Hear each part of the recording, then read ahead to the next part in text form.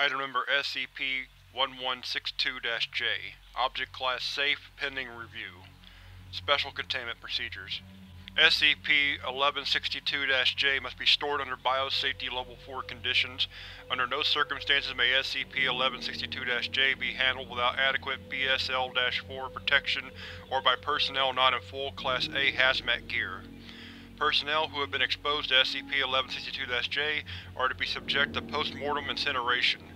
In the case of containment compromise, full nuclear sterilization is considered automatically authorized. Description: Inspection reveals SCP-1162-J to be similar in form to an ordinary bacon and cheese sandwich.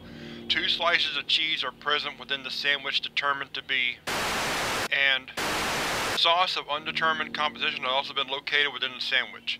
SCP-1162-J's anomalous properties result from its bun, which is composed entirely of fried chicken.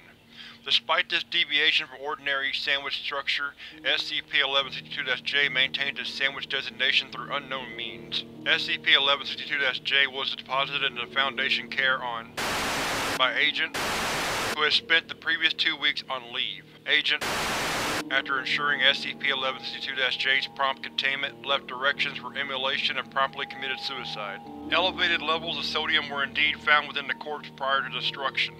The ultimate origin of SCP-1162-J is not known.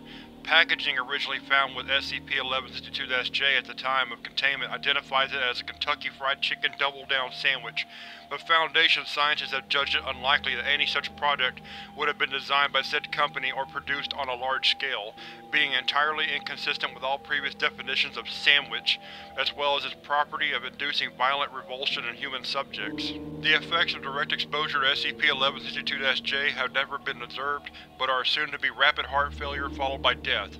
Consumption in part or whole have been theorized to have the result of hazardous concentrations of sodium remaining in the corpses, necessitating damage to nearby unprotected human subjects. Addendum: Testimony from research personnel assigned to SCP-1162-J has raised the possibility of a psychic lure effect emanating from SCP-1162-J, intensifying with exposure over time.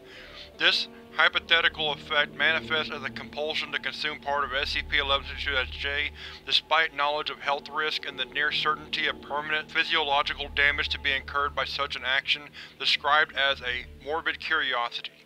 As a precaution, staff rotation has been instituted. Addendum: Unverified reports have been forthcoming regarding sightings of additional instances of SCP-1162-J in the wild. I need not remind you of the potential hazard posed to the public by such manifestations. All agents have been cleared for unlimited funding with the aim of containing as many instances of SCP-1162-J as possible. Get these things off the streets and into an anomalous object retrieval bag ASAP, people. You have your orders. Richard Stillman, Site Director.